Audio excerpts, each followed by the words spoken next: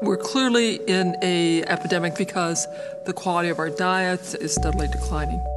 About 75% of us are unhealthy, and that's not the way it's supposed to be. Because the primary driver is diet, it's also the way in which we need to find a way out. There's really nothing worse than feeling really isolated and alone and like you're the only person doing something. It's hard to make dietary changes when you've been eating a poor diet for your whole life and nobody's told you, hey, this is actually putting you at increased risk of disease. I think that a lot of people don't realize, I didn't realize what I was doing to my own body. For me, I'm starting to realize it's an investment that you have to make or else you end up with this. These are day-to-day, hour-to-hour diseases that create a serious burden on individuals and families. So we're all having a different level of motivation to do something different. I'm gonna really put my all into it because this is kind of like my last ditch effort.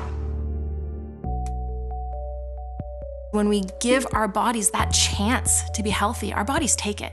The magic begins. I no longer need my tilt-recline wheelchair. It was the thing that really jump-started me on the road to recovery. I'm thriving, even better than I was before I was ever diagnosed with multiple sclerosis. We don't need to just drug ourselves up to not feel bad. We can actually feel amazing.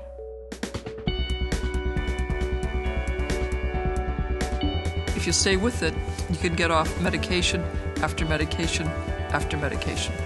I feel really empowered and really excited to get up every day and try new things. The choices we make around food are actually the one thing that I can count on is going to make me healthy.